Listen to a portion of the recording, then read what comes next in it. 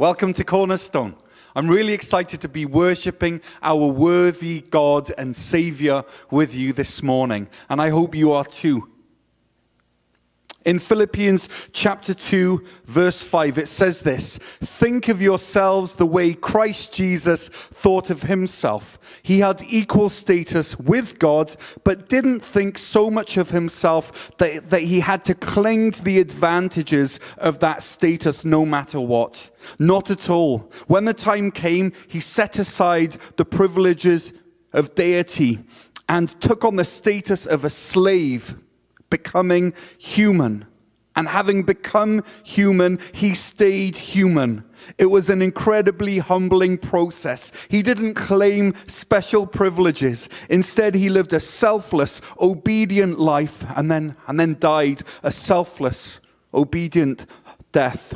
And the worst kind of death at that, a crucifixion.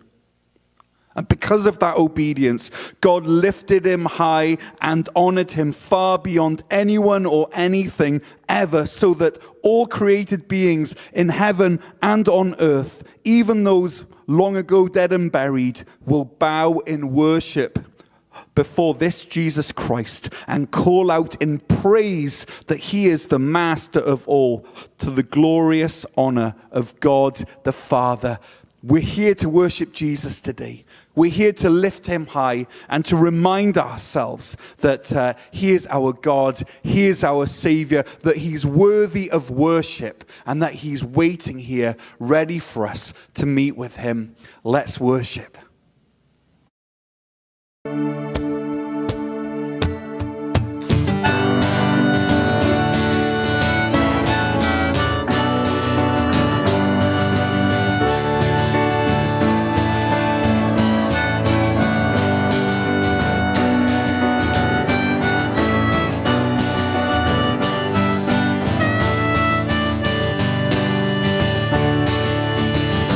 Sun comes up. The sun comes up.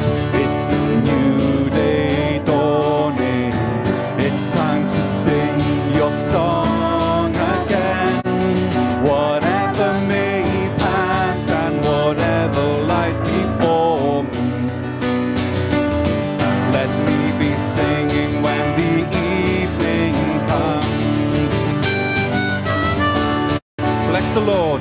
Bless the Lord, oh my soul, oh my soul, worship his holy name, sing like never before, oh my soul, I'll worship your holy name.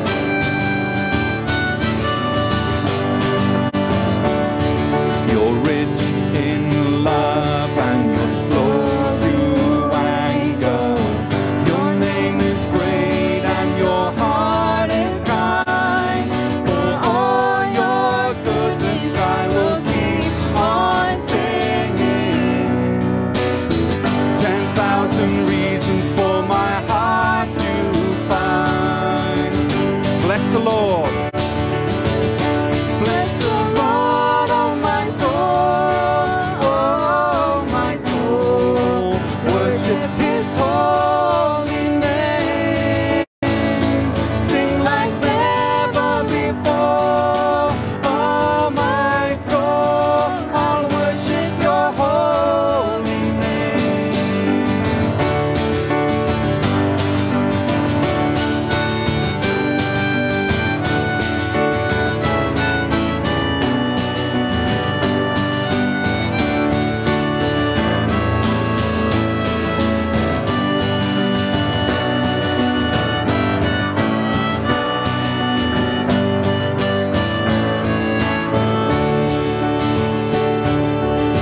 On that day, and on that day when my strength is failing, the end draws near and my time has come, still my soul will sing your praise unending. Here we go. 10,000 years and then forevermore, forevermore. Bless the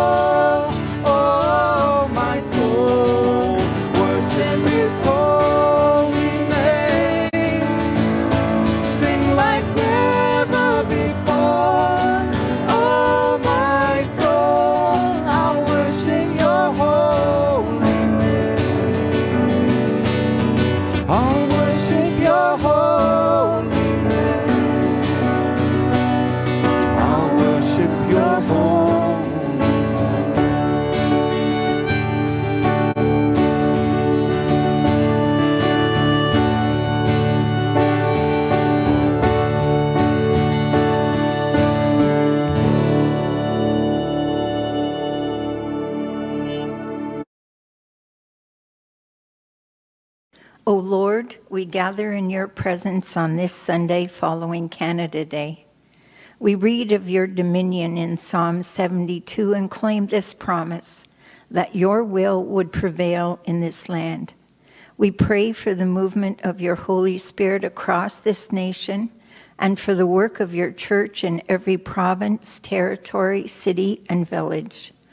O Lord, make us mindful of your generosity and give us a cheerful desire to do your will. Bless our land with honest industry, truthful education, and an honorable way of life. Save us from violence, discord, and confusion, from pride, arrogance, and from every evil course of action. Make us, who come from many different backgrounds and cultures, a united people, one in purpose and vision. Give our government a spirit of your wisdom, truth, and compassion, so that there may be justice and peace in our land. When times are prosperous, lead us to thanksgiving, and when times are troubled, lead us to a deepening trust in you. All this we ask in the name of Jesus Christ our Lord. Amen.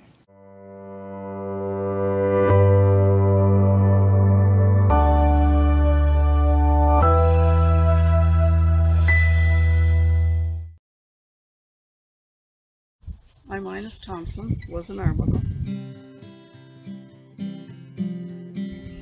Well, every Sunday afternoon I have people here in the front yard, and we have coffee. The first time I had fresh strawberries and ice cream, and the second time I think I had ice cream and bananas. Okay. Well, it helps your morale when you've got other people talking and laughing, and it passes the time, that's for sure. They enjoyed themselves, yeah. Just getting away from where they're living, eh? It's better than watching television all the time. Yeah. Called some of the people in their telephone book. If they have one of these, just call anybody in there. Yeah. Yeah. Is there anyone who you've invited over that you wouldn't usually invite over? Like, are there any new connections? No, they're all ones that I know. No. Yeah. Other than my neighbors and the girl that I worked at the MetLife with. She was going to call me and tell me it was too hot.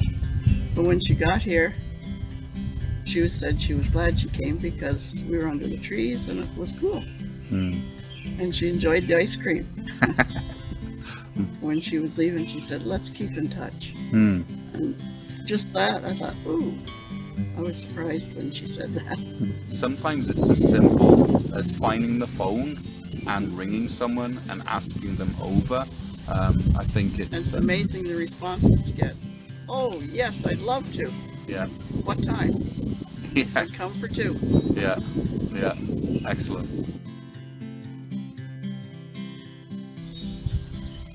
Yeah, invite more people to my place, eh? I'm going to keep doing it for July and August. And then September, we'll see what happens then. Lovely. Patience. Something I don't have, but I try to have. Some days it's good, and other days it's not so good. Okay, well, thank you very much, and thanks for being such an inspiration and for helping us as Cornerstone keeping connected and still doing fellowship and community even during COVID. So thank you very much. Okay. Cheers. I may even invite my pastor. I'm sure he'll be really excited about that. Awesome.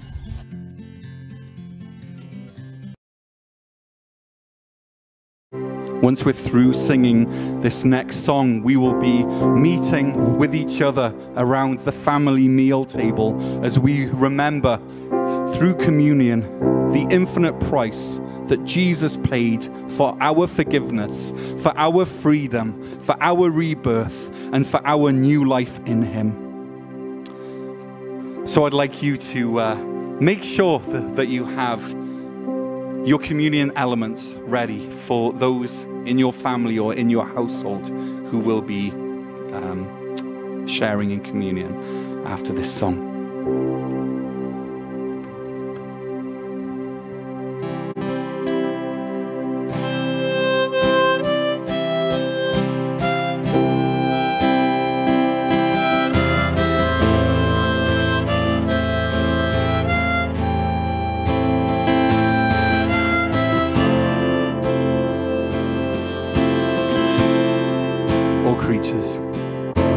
All creatures of our God and King, lift up your voice and with us sing. Oh, praise him, hallelujah. Thou burning sun with golden beam, silver moon with softer gleam. Oh, praise him. Oh, praise him. Hallelujah. Hallelujah. Hallelujah.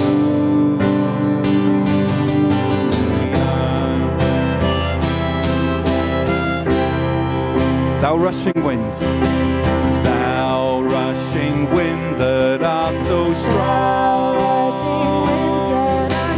ye clouds that sail in heaven along. Oh, praise him, hallelujah. Thou rising moon in praise rejoice, ye lights of evening find a voice.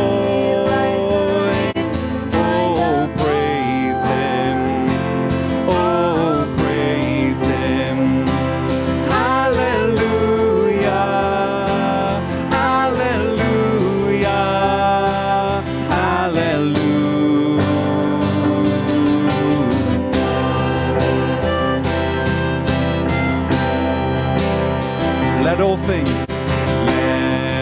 things that Creator bless.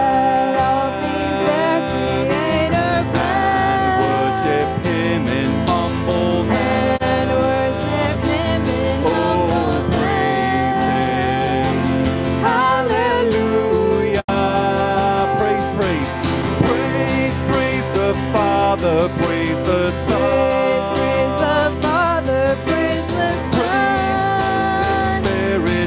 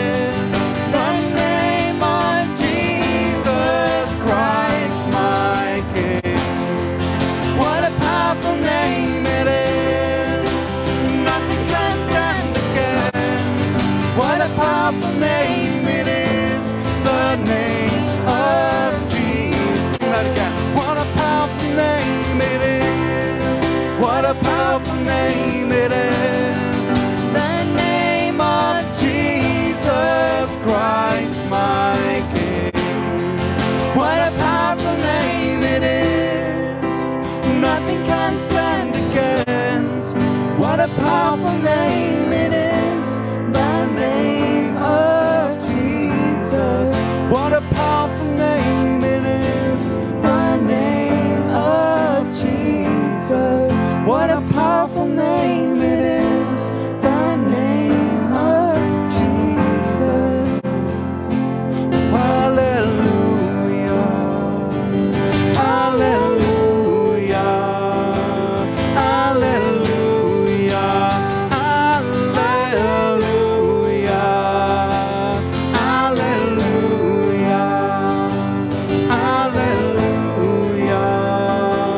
Hallelujah.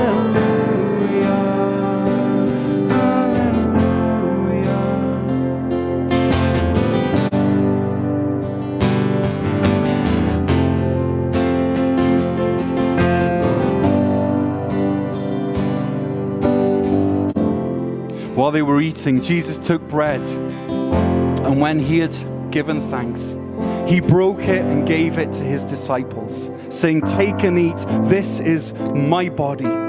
Then he took a cup, and when he had given thanks, he gave it to them, saying, "Drink from it, all of you. This is my blood of the covenant, which is poured out for many for the forgiveness of sins.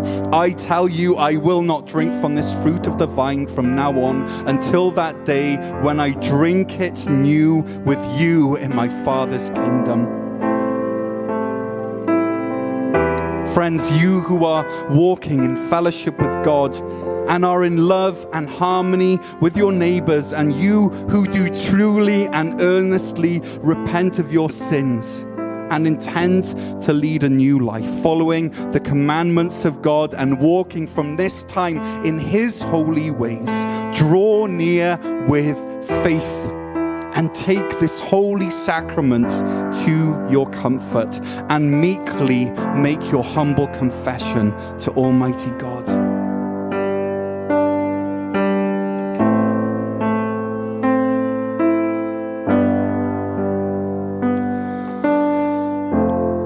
O God of grace and mercy, we thank you that you have ever loved us and provided for our redemption.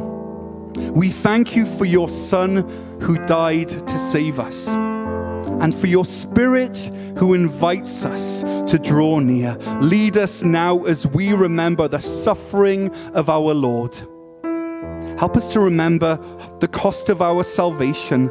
Help us to share this meal with you and with each other, and so set apart the bread and the cup in front of us, so that as we eat and drink, we may receive the spiritual benefits of Christ's broken body and shed blood. In his name we pray. Amen.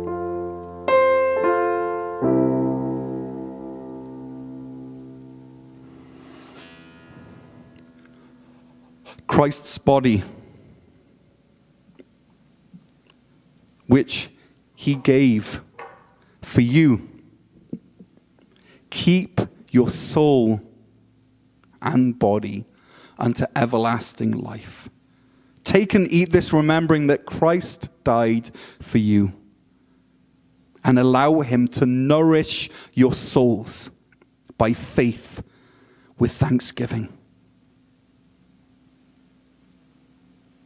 Let's eat.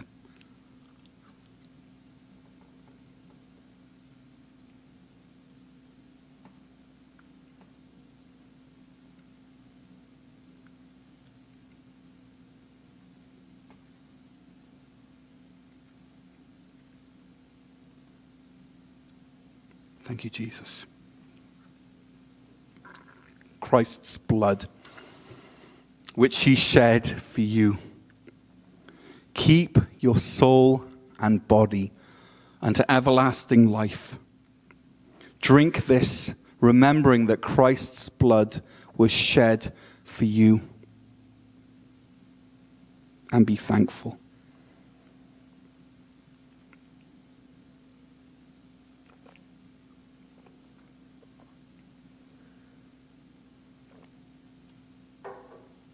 Thank you, Jesus. Let's just sing that verse 3 of all creatures. Let all things their Creator bless, their Savior, their friend, their Lord and Master, who died for their freedom, who died for their redemption, who died yet to purchase them back. Let all things their Creator bless, and worship Him in humbleness. Oh, praise Him. Hallelujah. Praise the Father. Praise the Father. Praise the Son. Praise the Father. Praise the Son. And praise the Spirit, three in one. Praise the Spirit. Oh, praise Him.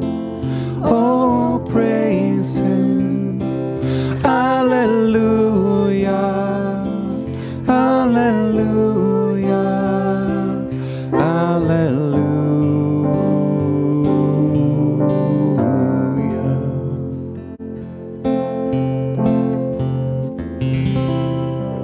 Thank you, Jesus. Amen.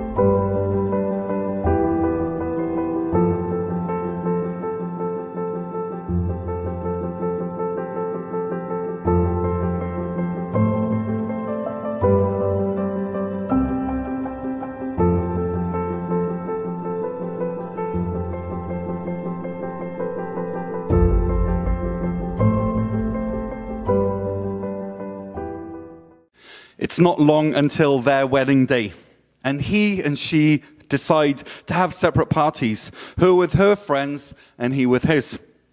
Her bachelorette party is fun. She's wearing a white t-shirt with "Pop the Champagne, I'm changing my last name" written all over it. And her friends are wearing fun t-shirts too with witty sayings on them. They head out to a restaurant for a couple of hours and they chat and they laugh, and then they head back to her apartment where they play some games, where they have a mani-pedi, watch some awful chick flicks, and generally have a fantastic time. He, on the other hand, has gone all out. He's wearing one of her dresses, and his mates are all loving the reflected attention that they are getting. And they start off at one pub, head to another, a third, a fourth, and a couple of hours later, they eventually stumble into a nightclub, absolutely wasted. Eventually, they are kicked out of the nightclub, and they end up going somewhere even more sketchy. Anyways, at some point in the small hours of the morning, they catch a taxi back to his mate's place, and he brags about his car and his job and his future wife. And in his drunken haze, he has the inspired idea to call her up and to insist that she comes over so that his mates can window shop the woman that he's about to marry.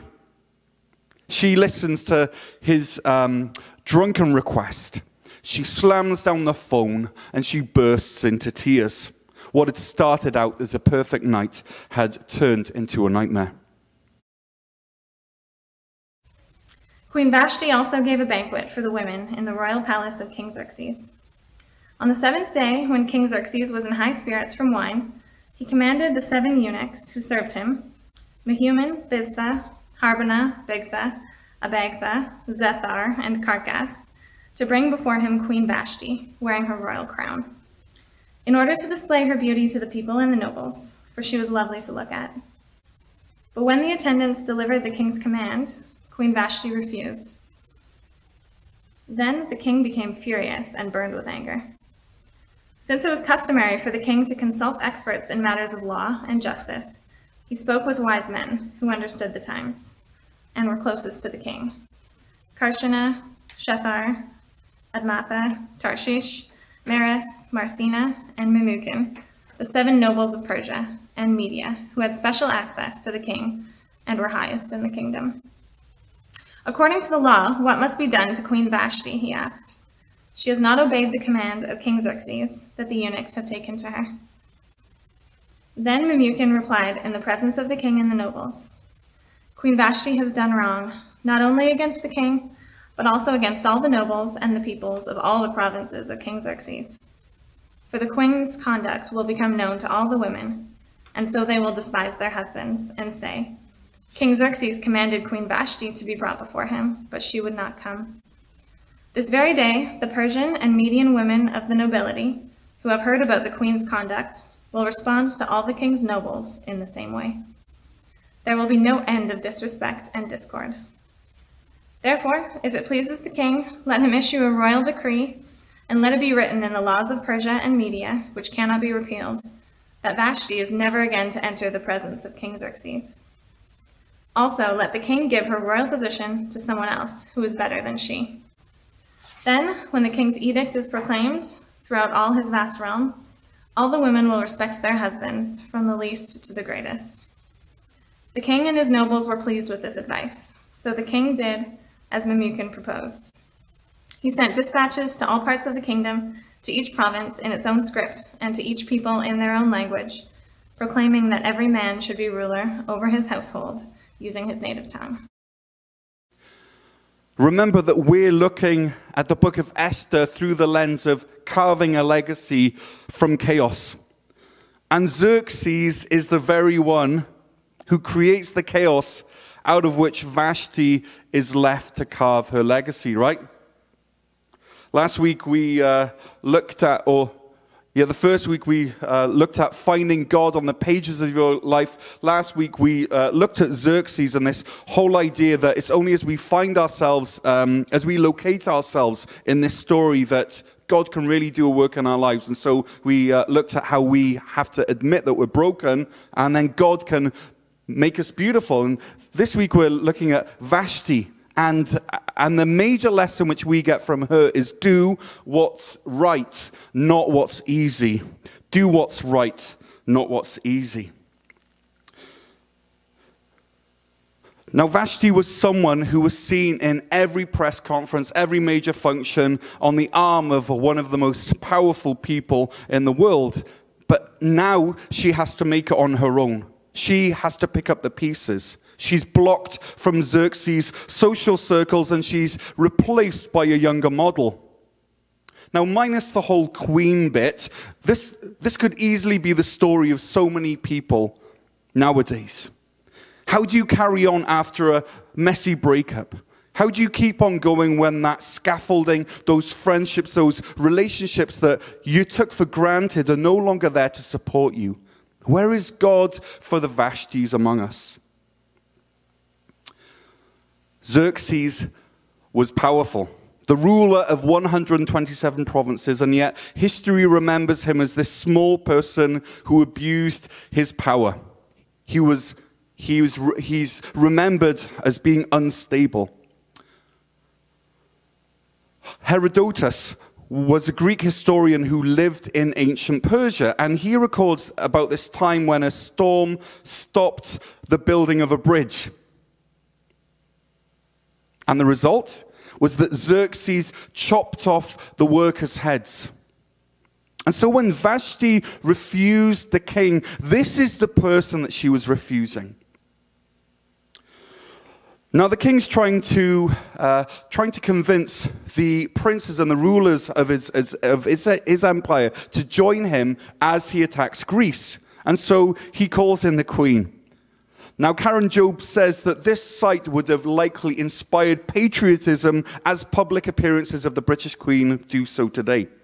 Now, had she said yes to Xerxes' request, Vashti would have been lifted into the room on a litter carried by 7 eunuchs wearing her royal crown. This moment would have been the apex of Xerxes' 7-day feast and his 6-month show and tell. And yet she refuses him. And it seems to me that there is a strength and a courage about this queen as she refuses to play the game of a powerful and unstable man. She is at the mercy of forces outside of her control, and yet she has a dignity about her even as she vanishes from the pages of the book of Esther. Now, we're not told why Vashti refused, only that she did so.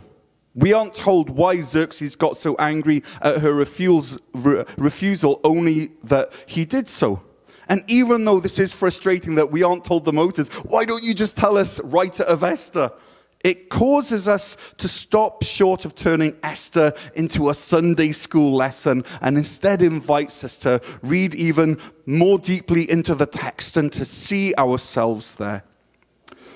Like I said last week, that life is not about finding yourself. Instead, it's about locating yourself and allowing God to find you in that place. And what Vashti does is that she invites us to locate ourselves in her story and to ask ourselves as we look in the mirror, can I see Vashti in me? Now I wonder what Jesus would have made of Vashti, this strong woman of character who lived by her principles. Now we know that they never met, but I can't help but think about those Vashti-like women who surrounded Jesus in his ministry. Women who chose to do the right thing rather than the easy thing. Like Mary, his mum, who went ahead with the plan of carrying God's child, even though no one would really understand, and it would risk making her a complete social outcast. Right thing, not easy.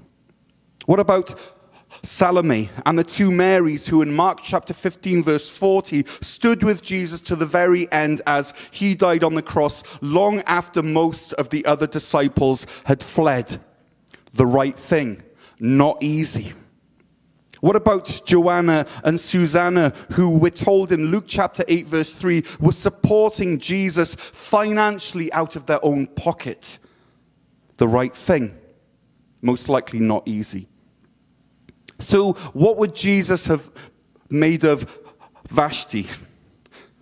Now, of course, the writer of Esther never tells us the state of her heart, and yet here we see some echoes of Mother Mary, of Mary Magdalene, of Salome, of Joanna and Susanna, who all chose to do the right thing rather than the easy thing. And these women are forever memorialized by Scripture because of their principles and because of their heart commitment to standing firm, and also because they knew the right thing to do and they did it. And Vashti is remembered for the same reason. Now, Scripture is clear that standing firm in the power of God is a vital part of the Christian life, a vital part.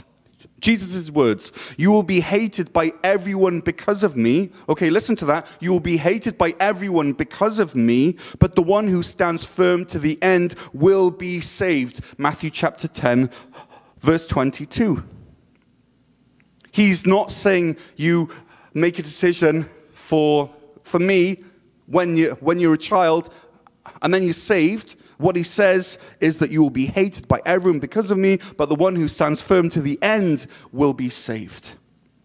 So, my friends, where are you tempted to not stand firm and instead to conform?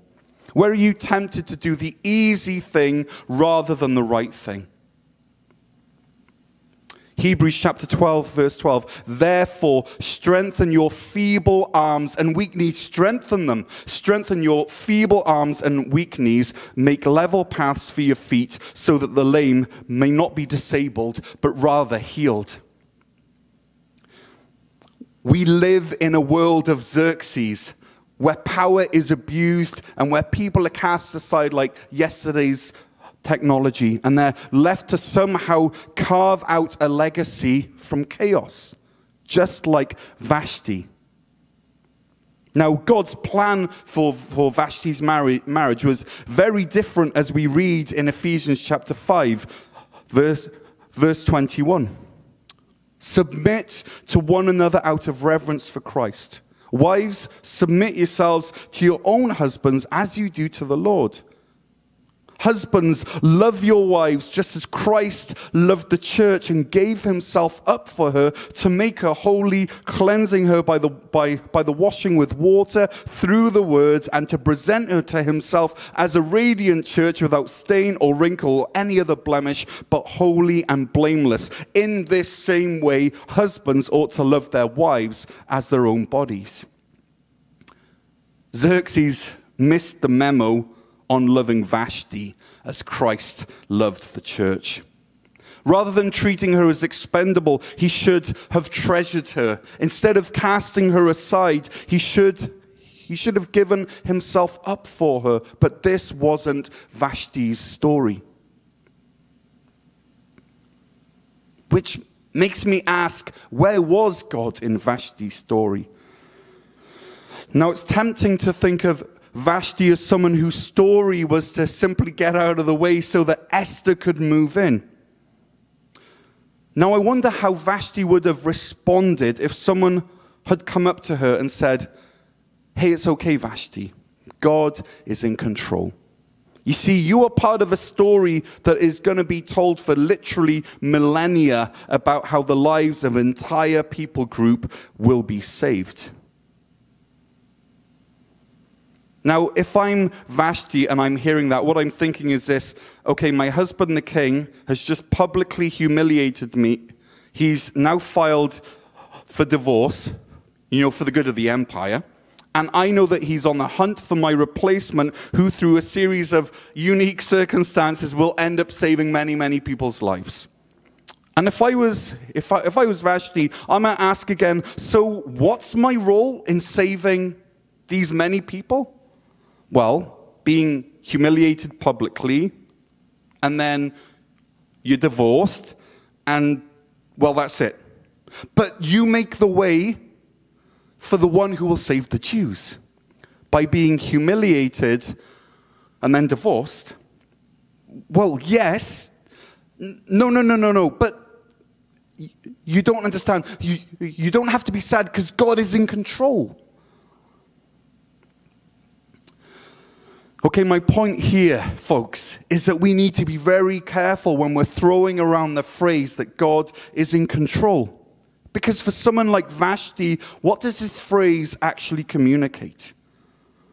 Well, really, that she's an expendable pawn on God's great chessboard who's useful in his great game until she's not, and then she's cast aside. Friends, if we mean by God is in control, that God absolutely determines everything that has, is, or will happen on planet Earth as some part of his mysterious scheme for his glory, then we need to stop using the phrase, God is in control. Because that's not what we see in Scripture. And this misrepresents God. Right now I could tell you any number of heartbreaking stories from my world travels that strike at the heart of this premise that God absolutely predetermines everything that happens on earth. And many of these stories are not fit for Sunday morning little ears. Friends, I would suggest that the book of Esther paints a different picture of God than a God who absolutely determines absolutely everything that takes place on earth. Now I know that there are many of my Christian brothers and sisters who don't agree with me, and that's okay. They might say, well, God had in mind the saving of the Jews, therefore he deterministically caused this 7-day drunken fest that led to Xerxes' intoxication so that he would summon Vashti.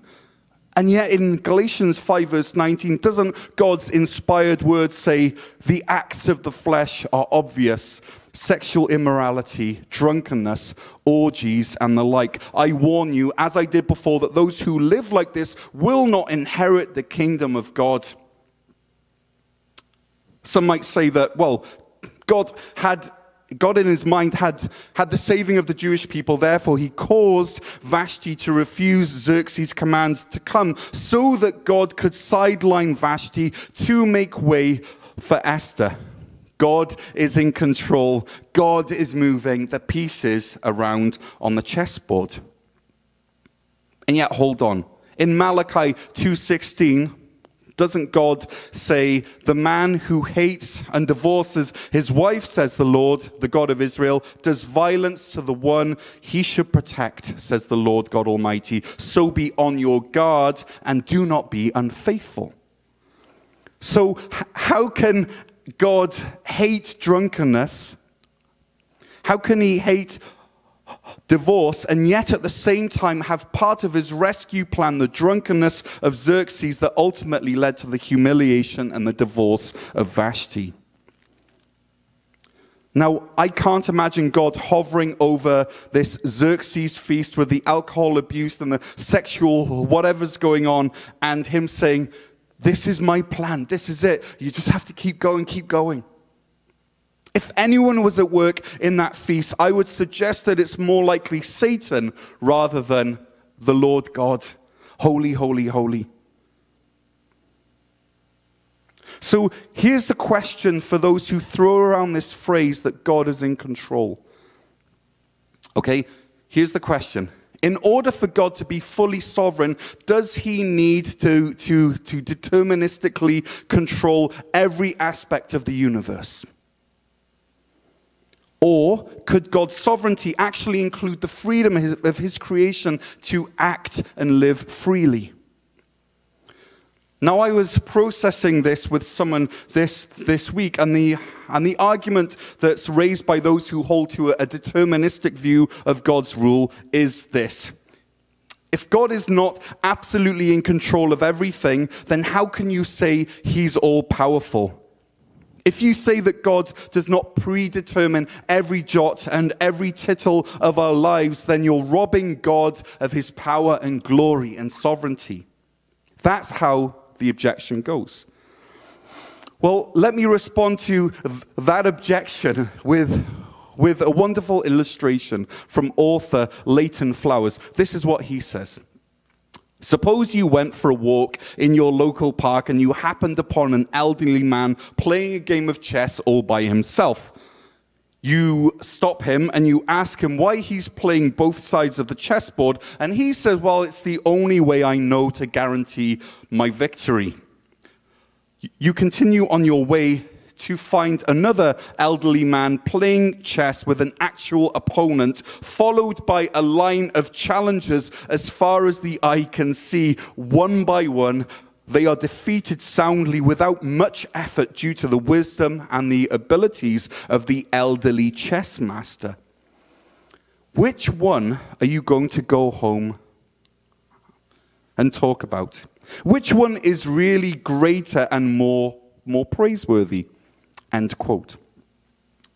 Flowers then goes on to ask, should sovereignty, quote unquote, be interpreted and understood as the necessity of God to play both sides of the chessboard in order to ensure his victory? Must God be in equal control over the choices of those who oppose him in order to accomplish victory? Or is God so powerful, wise, intelligent, all-knowing, and infinite in his ability to overcome, work through, and in spite of free evil choices to accomplish the ultimate good?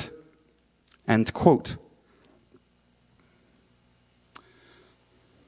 In my first message in this series, I said that God is not mentioned in the book of Esther at all, and that we should view this as an invitation for us to look deeper and see where we see God at work beyond the obvious. Esther is messy.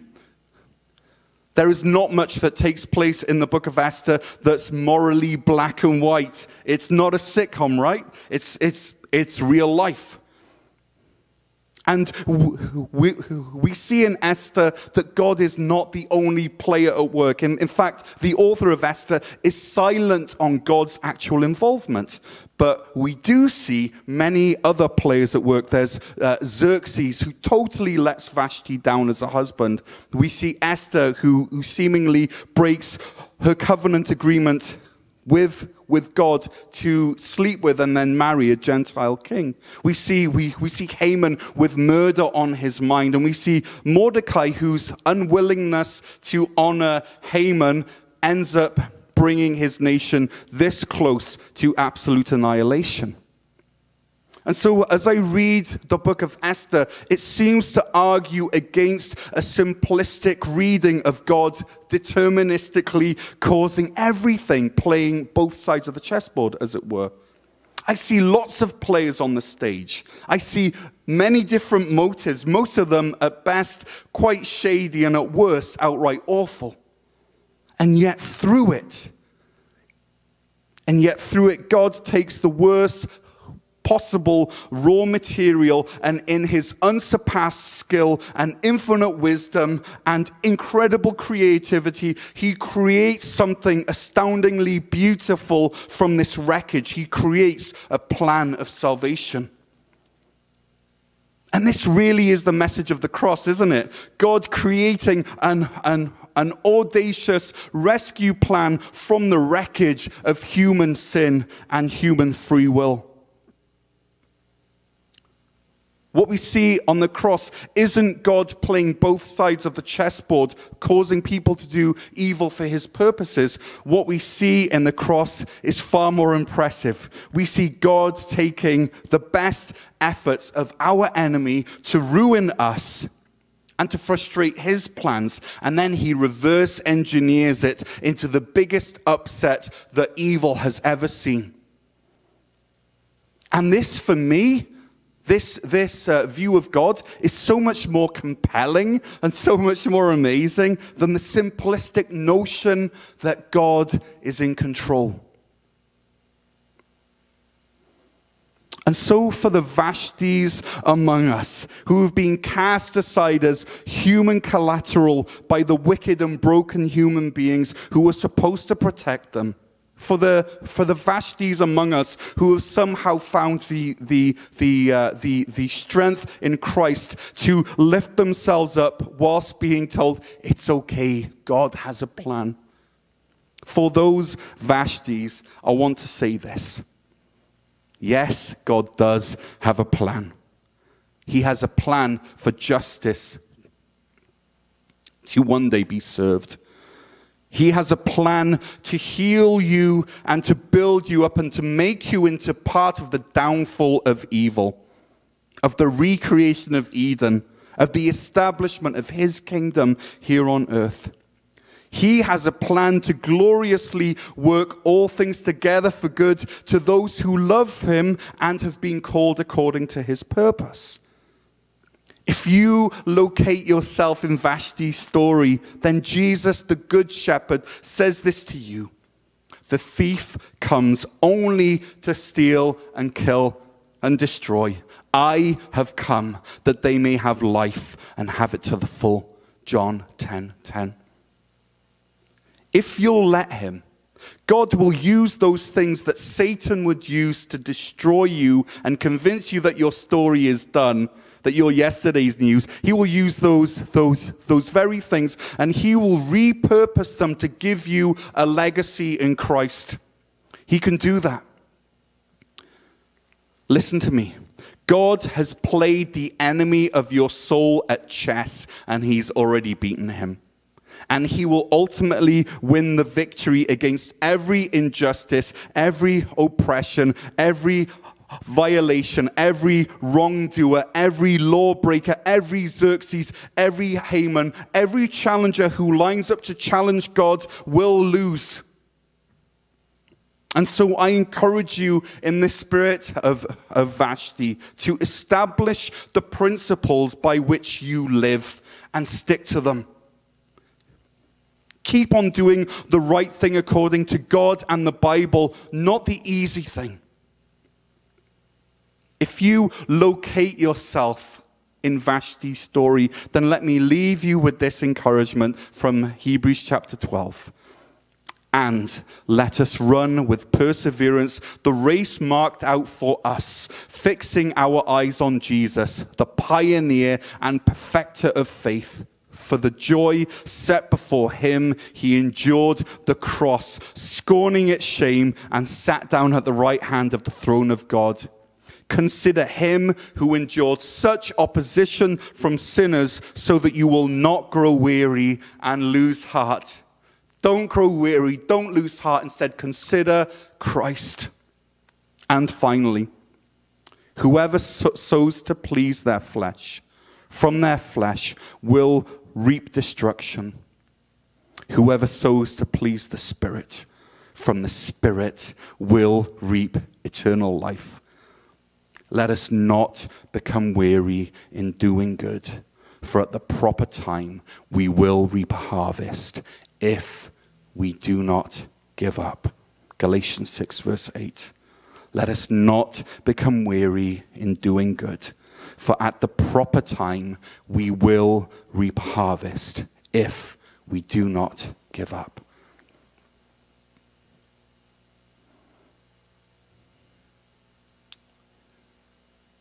What a promise. Holy Spirit, help us to see you at work in the story of our lives as you take that horrendous raw material and you carve out a God-glorifying legacy for us. Lord, there is so much brokenness happening in this world. There are so many hurting people who, when they hear this phrase, God is in control, they wonder what sort of God is in control.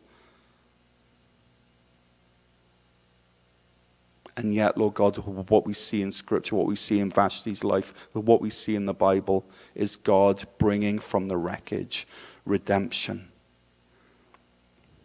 Is God ultimately undoing all that Satan would use to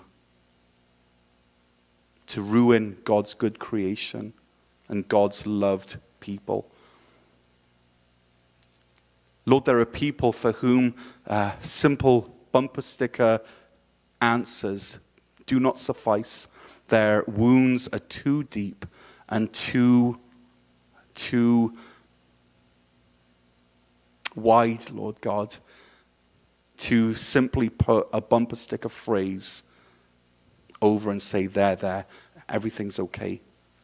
And yet, Lord God, we know that you weep with those who weep, and you rejoice with those who rejoice, and you mourn with those who mourn, and you identify them, Lord, because Jesus, you were the subject of such great injustice.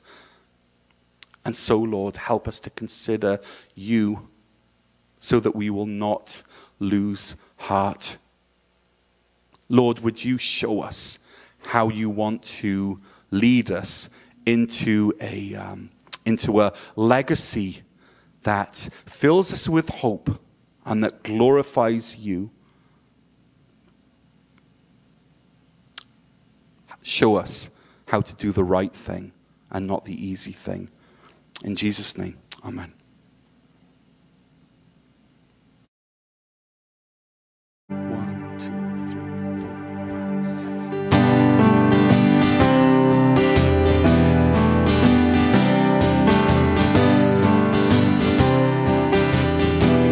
What have you done?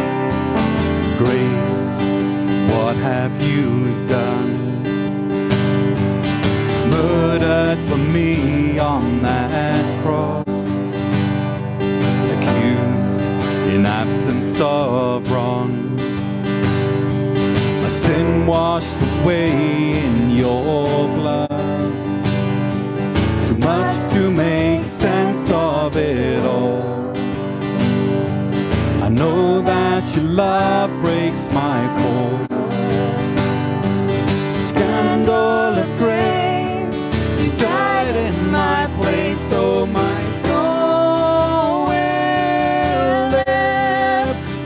to be like you, to give all I have just to know you. Jesus, there's no one beside you. Forever the hope in my heart.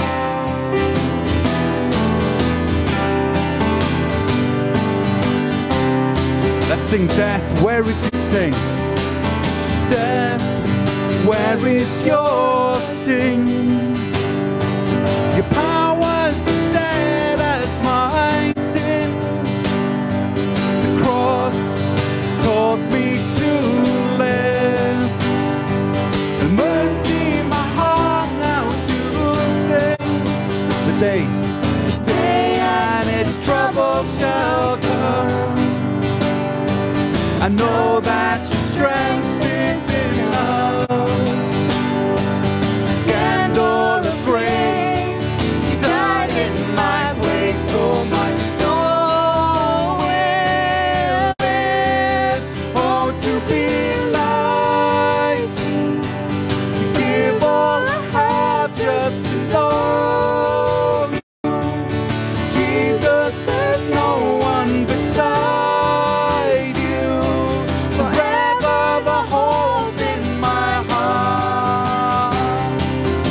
Like you, oh, to be like you, to give all I have just to know you.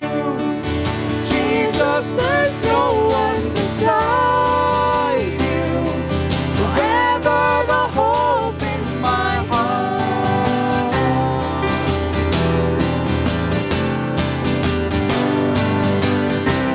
Let's sing to Jesus, it's all because of him.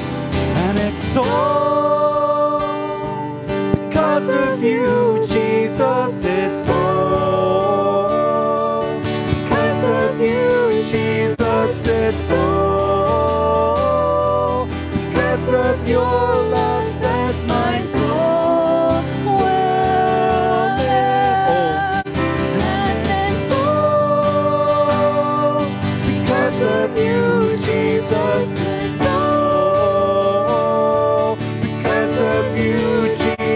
It's all because of your love that my soul will live. Oh, to be like you, to give all I have just to know you. Jesus, there's no one beside you. Forever the hope in my like you, oh, to be like you, to give all I have just to know you. Jesus, there's no one beside you. Forever the hope in my heart.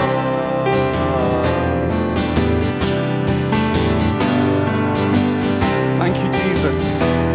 Thank you for the price that you willingly paid so that we might live. And Lord, I pray that we would allow you to move in our midst and to draw us to you, Lord. And to show us, Lord, where you are still working in our lives. Which rough edges you're still knocking off. Which areas of shadow you're still shining light into, Lord. And Lord, that we'd press in to know you. That we would hunger to know you more. That we would not settle. That we would not coast. That we would not just slide along. But that, Lord, that we would take up our cross and that we would follow you. And we would know what it is truly be like you, to give all that we have just to know you, because you are forever the hope in our hearts. So friends, here's a blessing for you.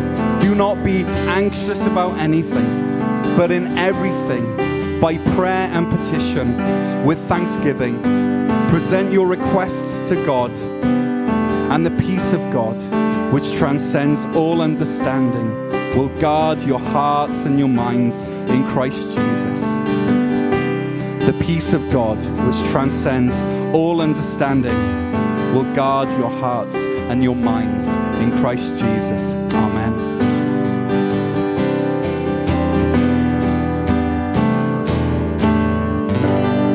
Amen. Know the presence of the Lord as you go into this week. Walk in his might. Walk in his power. Walk in his grace. Keep close to him, knowing that he's holding on to you. Have a great week. Cheers.